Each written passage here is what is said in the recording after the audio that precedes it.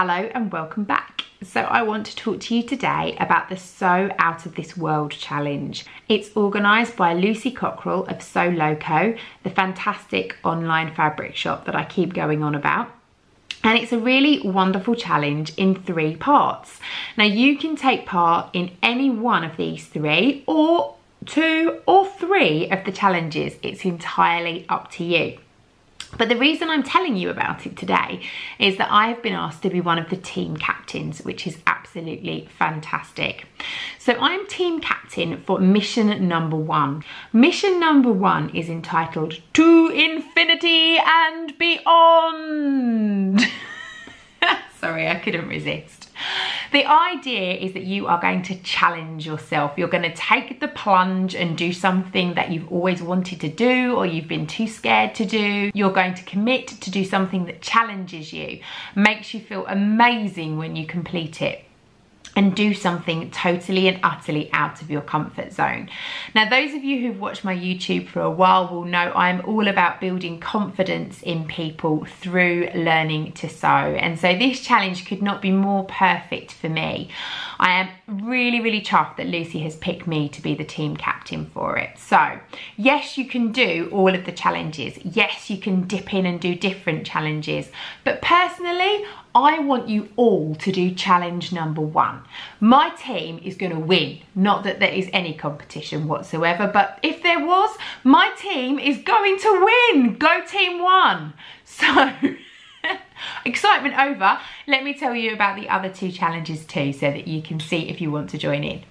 Challenge number 2, the team captain for that is Lucy herself, and it's called Tackling UFOs. So you may or may not have spotted there's a little bit of a space theme going on here. So out of this world, to infinity and beyond, tackling UFOs. Now we all know UFOs are unfinished objects, not unidentified flying objects.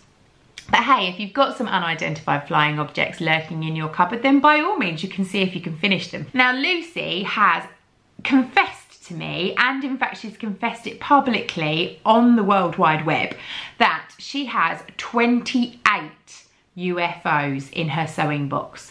28, Lucy. Oh, I think I have about 3, maybe 4, I don't know. But I'm also going to possibly dip my toe in the water of this challenge too, personally, because I do have a couple of things I really should get finished, and they are for the summer. So if you want to join Lucy's team, Team UFO, then dig out those UFOs and get sewing. Mission number 3 is a little bit out there. It is the Stargazer Challenge. And this challenge is headed up by Alice Irvine. She has a fantastic blog called The Skinted Sewist, and you can follow her on Instagram too. And I will pop all the links down below for all 3 of our social media profiles so you can go and check them out, as well as the link to Lucy's blog, which tells you all about the challenges and how you can take part. Now I'm going to read this to you because it's a little bit tricky to explain without it, but mission 3 is the Stargazer mission, and it's titled For the Dreamers. This one's for all creative folks. The challenge here is to make a supernova, like that Lucy, garment inspired by outer space, whether it's something simple like a dress or a star print poplin, a top in an ultraviolet jersey, or a full-on replica Princess Leia outfit. Love it. The choice is yours, superstar. Go forth and create.